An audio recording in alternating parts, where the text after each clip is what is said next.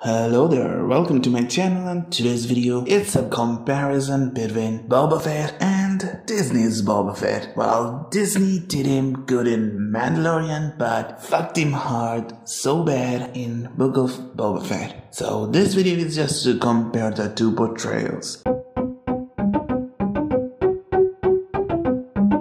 To be honest, Boba Fett doesn't have hardly 30 minutes of screen time in the original trilogy, but still, his presence is menacing. Now, people, those who saw Star Wars when it came out, they were intrigued by the mystery and the mysticism of Boba Fett. Like, he doesn't even talk that much. He doesn't have to introduce himself. Not if some other character has to drop an exposition dump about Boba, and he was introduced as just another bounty hunter that Vader appointed to catch our good guys. And at the end of the movie, he is the only bounty hunter who catches Han and Leia in Cloud City, and thus gave the audience a reason to remember him. And in the next movie, he dies pretty early on, well, way early to be honest, but still his menacing presence and badassery was not killed. That's why his character is given the backstory in the prequels, where we get to see him as a young, unaltered clone of the Mandalorian, Jango Fett, and then we get more of his backstory throughout Clone Wars, and he was built up to be a villain. He wouldn't even think twice if he had to kill his clone brothers. There was an episode, or an arc if I'm not wrong, where Boba Fett takes on Mace Windu and Anakin Skywalker, and that further establishes badassery. And then came the Disney who purchased Lucasfilm and stopped Clone Wars. And with the cancellation of Clone Wars, a portion of Boba's story that was supposed to be in the Clone Wars got chopped. So that's the end of the Boba Fett we all knew and loved.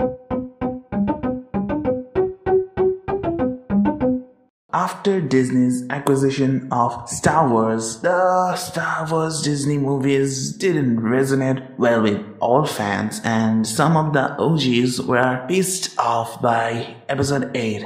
And you all know how that period went. Amidst all the Disney crap, there was a glimmer of hope, which came in the form of Mandalorian.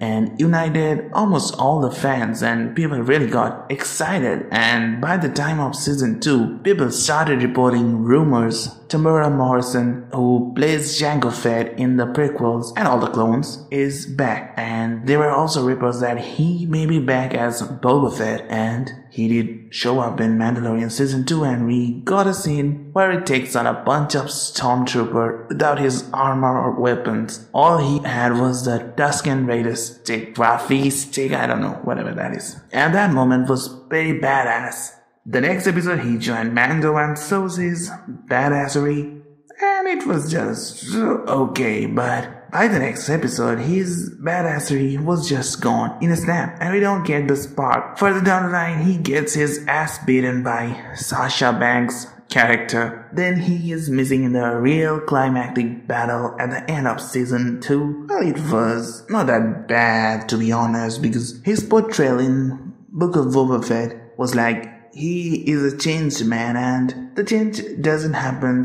gradually but suddenly from the beginning. His role in this show for the first 4 episodes was just talking and walking and back to dreaming. Though we get to know about his past, but still that was not relevant to the story running whatsoever. And another thing Disney did was tone down his character a lot to fit the Disney Plus PG rating, and all it did was put a Disney princess in the armor of Boba Fett. That's the best way to describe him for the first few episodes. And the funniest part, the best 2 episodes of this show didn't even include him, and the other one was like he did a cameo. The real Boba Fett does make an appearance in Book of Boba Fett. Well, he makes a cameo when he killed a group of Nikto bikers gang with his not slave one. And that's it. The rest of the show he was pretty weak and crippling dude who likes to talk a lot and fight a little. It's just like Luke Skywalker transformation. You know all about that, right? The optimistic look from New Hope was turned into the grumpiest old dude in The Last Jedi, and similarly, the badass Boba Fett from Empire Strikes Back turns into a wimpy-ass Boba in Book of Boba Fett. I guess he writes a book now. Next season he's an author? Author Boba? Maybe. That's what Disney is going, I think. The jarring difference between Boba Fett's portrayal in the original trilogy and the shows before Disney acquisition was like he was a badass. But after Disney acquisition, this show, his character portrayed to be as a not so competent dude. Really, the actor who plays Boba Fett, Tamara Morrison, even he agrees to the fans, and he also thinks that Boba Fett talks a lot, and I'm pretty sure you have definitely watched that thing on Twitter going around. I'm pretty sure you've seen that on or somewhere. If this is how Disney starts rating all the fan favorites one at a time, then not long after, people will abandon Star Wars for good. And maybe, just maybe, with Jon Favreau and Dave Filoni at helm, a new hope will arise. That's it for today's video, and hope you all enjoyed it, and if you did, please hit the like button. And if you agree with me, or you may not agree with me, but let me know that in the comments. And follow me on Twitter at DRAGONEM420. And till then, see ya.